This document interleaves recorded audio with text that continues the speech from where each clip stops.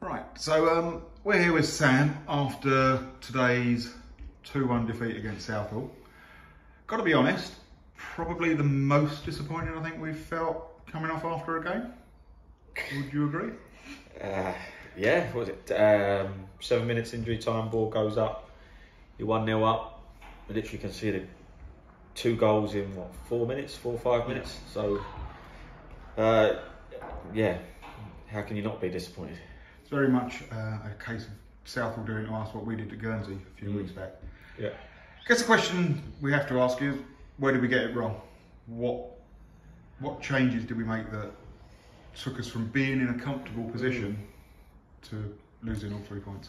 See, legs started to give out towards the end, so we had to make some changes. It was just obviously then looking at the potential shape and how we changed that. They were obviously trying to exploit down the sides, so we didn't want to change it too much in the middle, so we could try and combat that. But it's just an array of errors, unfortunately, and yeah, I will take back and look back at the footage again and see if maybe it's my subs that I've got it wrong at the time. But I think you still got 11 on the pitch with 7 minutes to go. There's enough out there to spoil the game and take the points, in my opinion. Yeah, I'd go along with that. I mean, I think the question that a lot of us have is, was Nabil injured? Because he's been in the boardroom, he's been voted the man of the match.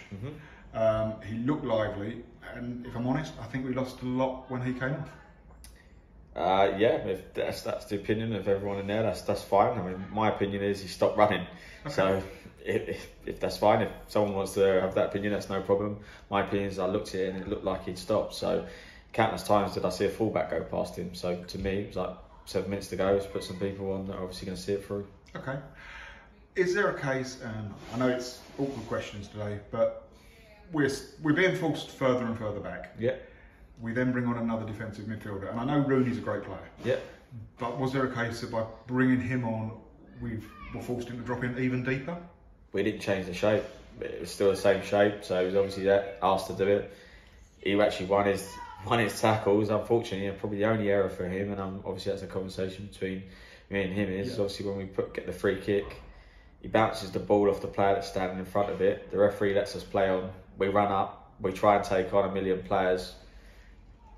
Yeah. Doesn't work, and then we end up conceding. So if you put your foot on the ball, just waits their time, in my opinion. So that's probably the only error really that Bruni really done. It's obviously good to have him back. Oh, yeah, didn't use the experience at that point. Obviously, I'm not saying believe me, I'm not saying he's a bad player. No, but I'm just thinking that when you got him and Jordan, they're both similar in their roles, and naturally they will drop. So you then got your back four and your defensive midfielder, so you're almost with a back seven. Really, when you. But that's, I mean, as you said earlier, it's all about opinions. Yeah. Mac didn't get any game time today. Is he injured, or is he sort of? We just made different subs. I think in the day, I think with Gabs up top at the time. It was a hard game for him, to be fair, because the referee really didn't help. They had literally 2 players on him the whole game. One he piggybacked probably for about 85 minutes, and the other one he had round his knees. So some people probably pay for that content, to be fair, like what we saw. So, and the referee done nothing about it. It's one of them things. He done that. I'm not sure if Mac would have been able to deal with that at that point. Okay. We move on now. Another tough game coming up on Tuesday against South Park. Yeah. Do we have any injury worries going into that game? Do we have any sort of unavailability issues, or are we looking fairly strong? As it stands, should have a full squad to pick from. They won 2-0 against Hashtag, so a good win for them today. Yeah, so we know that we're going to be strong opponents. They've got a good side. Tom Cope's got them playing some good football this season. They've got a strong squad. So something for me to now look at. I was hoping to focus on that game of 3 points, and clearly not this time. So we've got to make sure we try and get it right. We have. I mean, obviously, we're on a slight bad run. Let's be fair. It's 4 games without a win. We've no doubt that you will turn it around, because you've shown at the start of the season that you can get the boys playing some good football. But we just need to break this little spell, don't we?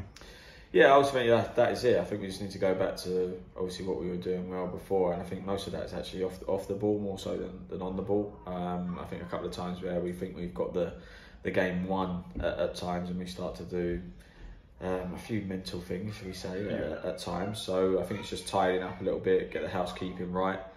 And yeah, it's an important run. Obviously, South Park first, Westfield, a little break, and then Hartley and Whitney. So that's what we've got for the rest of the month, and we need to. It's important that we get that right, and most importantly, pick up the results on at home. Because for me, I'm looking at it as 2 bad results at home. Yeah, sure. Well, thank you very much for your honesty today, Sam. I know it's not an easy thing to do after a result like that, but thank you, and we will go again on Tuesday. Cheers.